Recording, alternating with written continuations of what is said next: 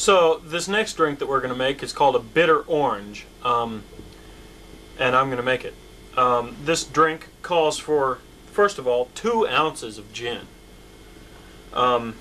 We've already had plenty of alcohol, so I'm going to have some more, and we will transcend this level of intellectual achievement and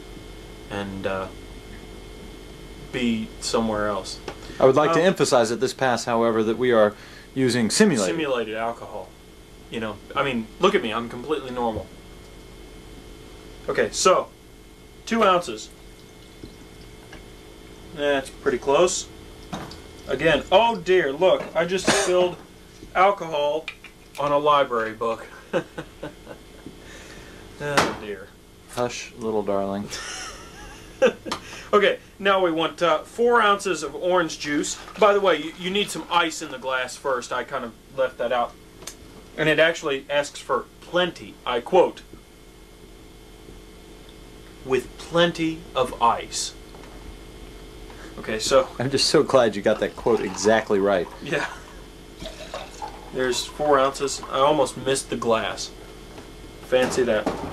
So, and then a dash of bitters.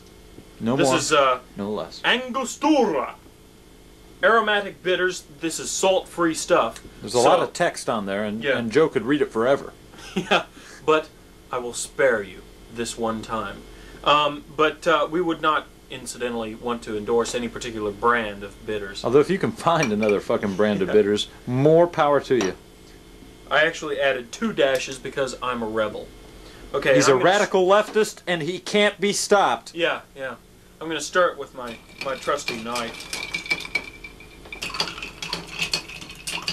And next, I'm going to chop off my penis.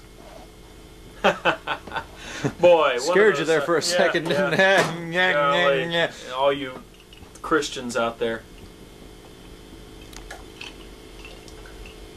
Wow! I would pronounce that as distinctly potable.